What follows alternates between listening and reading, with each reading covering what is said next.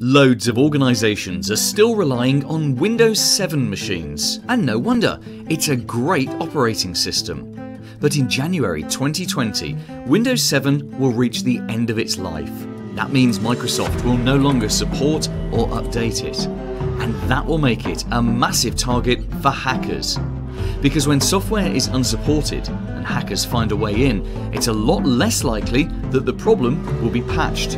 In fact, some experts believe hackers are already sitting on vulnerabilities they'll exploit after January 2020. Can you see why you need to upgrade?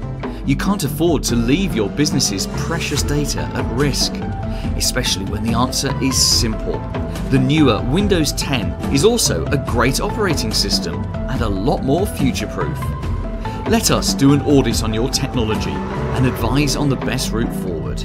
But don't leave it till the end of the year. Let's start talking today.